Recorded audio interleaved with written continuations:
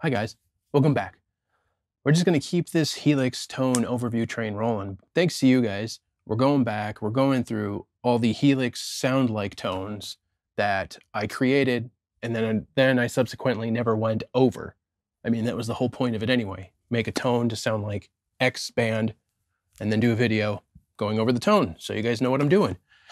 But I missed a few of them, so we're back on it. Today we're doing the Killswitch one. Remember that one? Just gonna play a bit of that one too, sorry.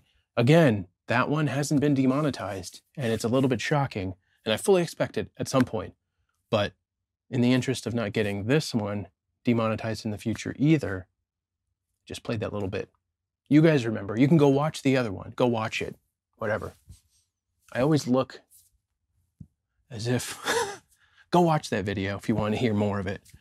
Today, we're going to go over that tone. So let's go to the computer, open up HX Edit, and let me walk you through it. If you're into guitars, metal riffage, mixing, and everything in between, hit subscribe and follow along. All right, back in the lab. Let's take a look at what I did for this Killswitch tone.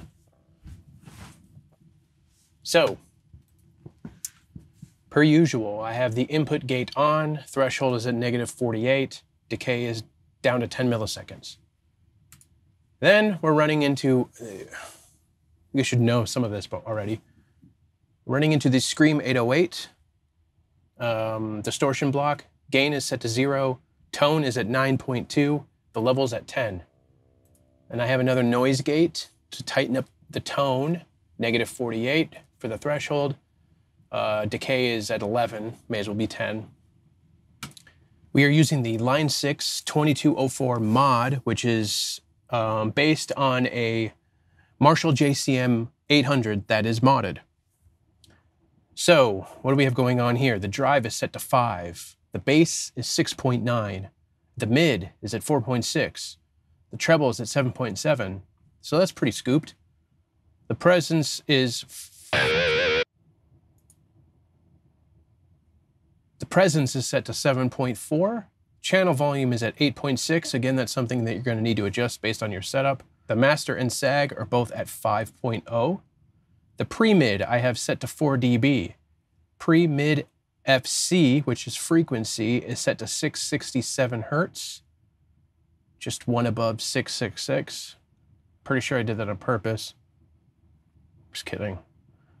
The bias and the bias X are both set to 5. Then I'm running into 2 IRs, both of which are Ownhammer. So the top one is the OH412ENG V30 421-FRED, the Fredman technique with Royer 421s and a vintage 30 loaded angle 4x12. Then I'm running into a 412 ZLBW V30 with, it's a blend of 2 microphones, C414 and the D421. The D, I believe in this situation, means dark. Don't quote me on it. But running into that, the top cab, as you can see, is -7.4 dB. So the this Zilla is 7.4 dB louder than the angle. Okay.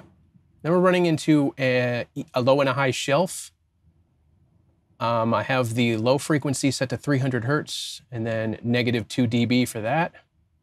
And I'm not doing anything with the high end. I'm running a tilt EQ. Center frequency is at 650 and it's set to bright 20. Now, this is basically a slight modification from the original tone based on some of the updates. So you're getting the settings for a sort of a refresh, if you will, for my Killswitch tone. And it sounds pretty good. It sounds not unlike the other one.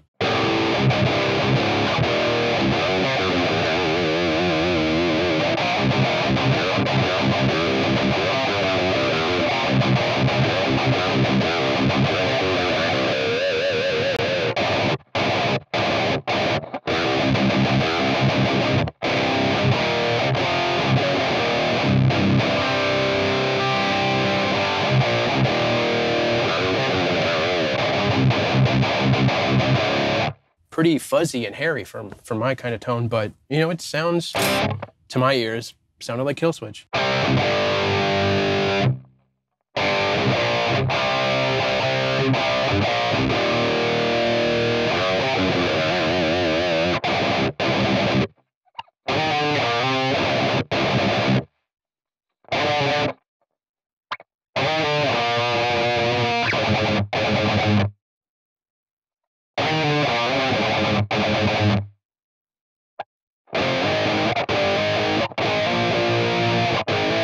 I don't remember how to play it. I don't remember. Basically, it's Killswitch. All you gotta really know is whether or not it can.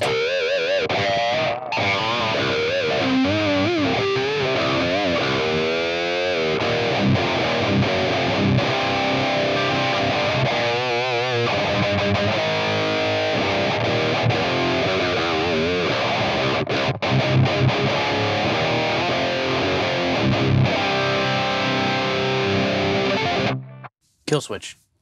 Not bad, right? Cool. So as you can see, I take different approaches to a lot of my tones. Sometimes I use 2 IR, sometimes I don't. This one I use 2. So thank you guys again for your patience. Sorry it took so long to get around to this one, but there's the Killswitch tone. All appropriate links down below in the description, including links to my music. And if you dig what I'm putting down, hit subscribe and follow along. Boom. Killswitch. A little bit updated, but for the better, I think. And I still love that tone. I still will throw on some Killswitch and jam, learn some songs that I've probably learned dozens of times, but just can't seem to retain.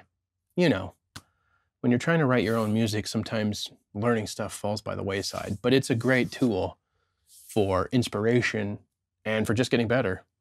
But that Killswitch tone is cool.